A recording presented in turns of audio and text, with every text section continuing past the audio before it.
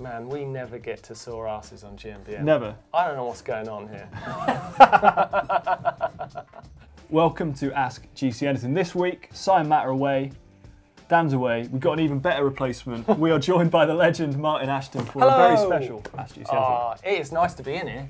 And you're very tall. I know, I'll slide down a little bit. Yeah, this my wheelchair needs, I need to be able to pump it up or something.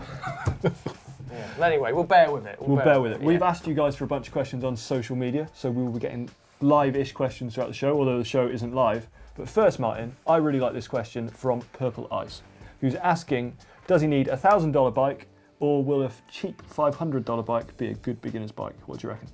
Well, I always think when you're thinking about budget for your bike, it's what you can afford.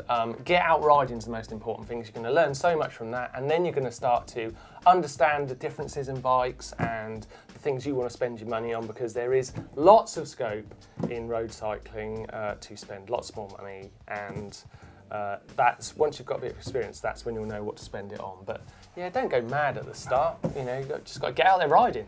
Yeah, I reckon, you know, in the UK, a bike for under £500, which I guess is about $750, will be definitely allow you to decide whether or not you really like cycling, want to invest a bit more of your hard-earned cash into it.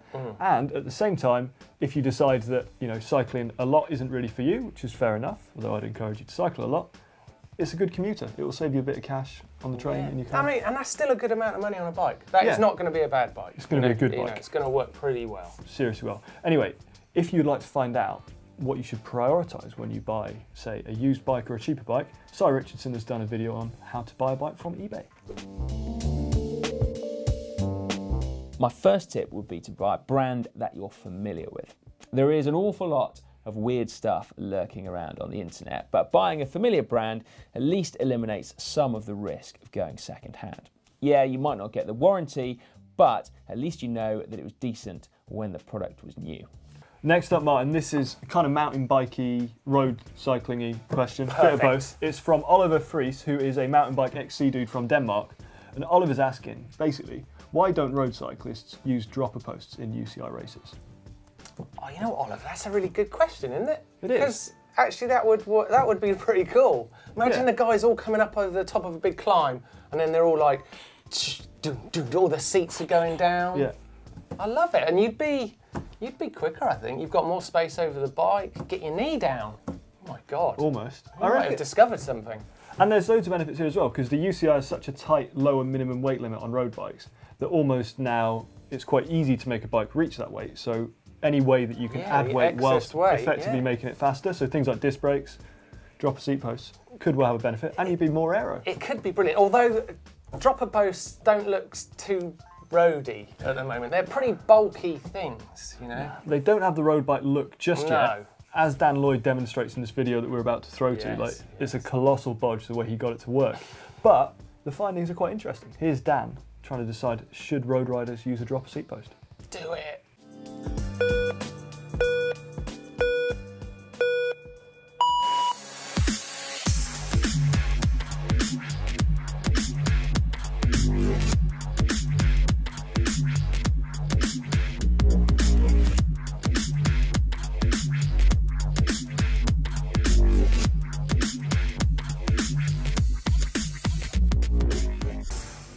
Well, Dan was definitely descending like a boss in that one, wasn't he? He was. It looks cool.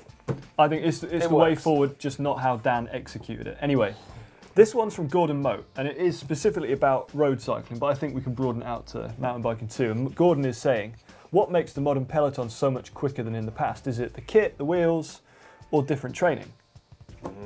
Well, it's got to be a lot of things, isn't it? It's the marginal gains across time. Definitely. Tech has just improved, and that's in both sports, you know, the tech on the bikes, how much better they're getting. But then actually knowledge in training, you know, knowledge in fitness.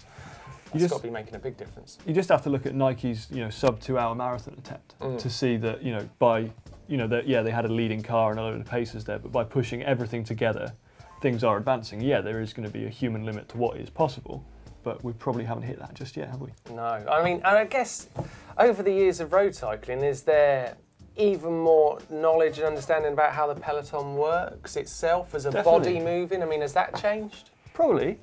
Definitely. Possibly. One thing I'm interested in, Martyn, is now that skin suits aren't legal for use in downhill races, are the riders going faster? Because that would definitely show it was tech and training, not clothing. That is really hard to answer because there's so many things going on in downhill racing, particularly at the moment.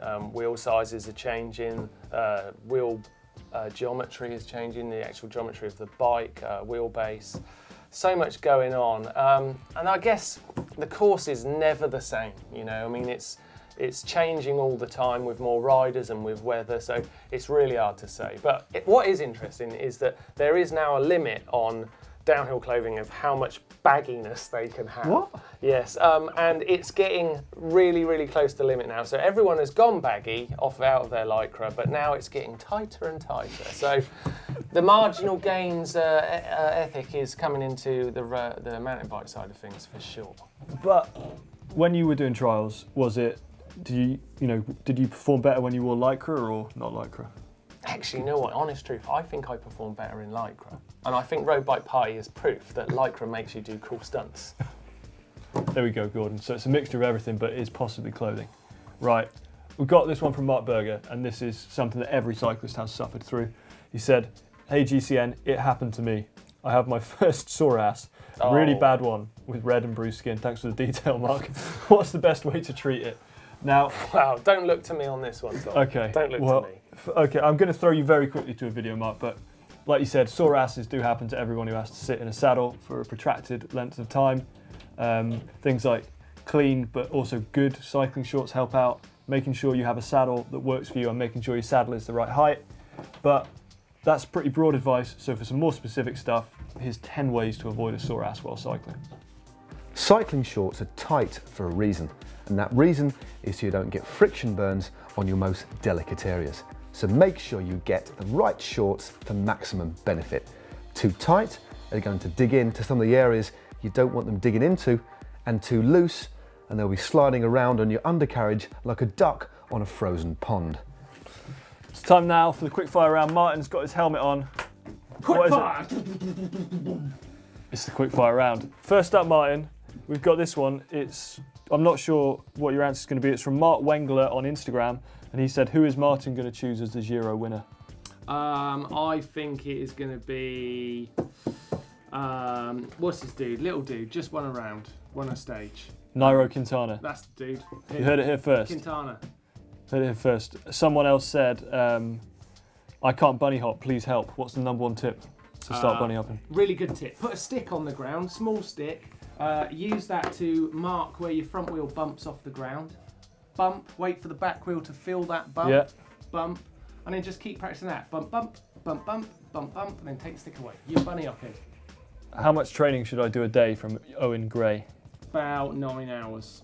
9 hours of training a day. It'd be pretty good if you did that. I think you should. You'd be knackered. Actually, I'm just joking. I used to ride for about an hour and a half a day. Really? Good ride, yeah. I never used to ride for too long. You can only be interested in it for so long, and if you're trying to do the sort of stuff I used to do on my bike, then you've got to really want to do it. If you don't want to do it, it's probably best to leave it till tomorrow. We've got a couple more on Facebook. So we've got, what did you eat for breakfast? You were telling us about this before, actually. I had brown flakes with sugar this morning. They just looked amazing, but I could have had, the works, but I just got off on saying no. I loved it. I like putting pressure on myself. When you were filming Road Bike Party and Road Bike Party 2, did you use special wheels for your road bike trials videos from David Betteridge? They weren't special rims, they were just standard FSA rims, very good ones, and the hub was a Hope Trials hub, just so I had the engagement on my cassette. So I just had a quicker engagement on pedal because I wanted it to be very direct and flickable.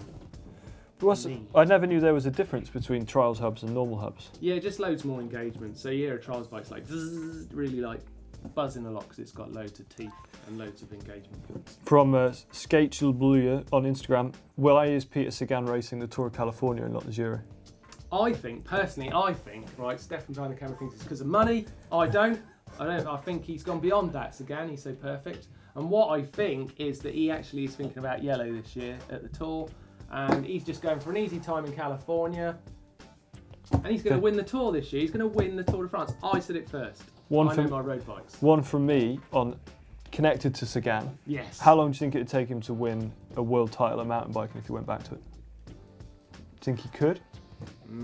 I think he's got an awful lot of power, and I think he would have to spend a bit of time diluting that down into something that could compete with Schurter over a long race.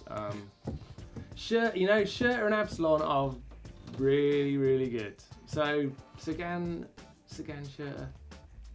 It's close, I think it'll take him some time, but I think he could do it. You need a flatter course. He's good. He's good. Okay, where's Watty Watsford? What was the best trick you ever nailed? Best trick I ever nailed was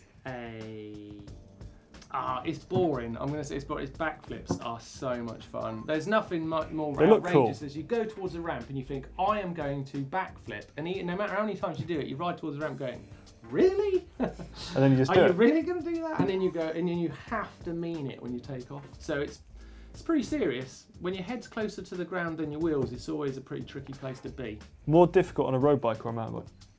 Surprisingly easy on a road bike. Really? Yeah. So with bikes, and they're bikes. They've got 2 wheels and handlebars. They're all the same. Bike is a bike. Links back to our first question. It does. It does. Okay.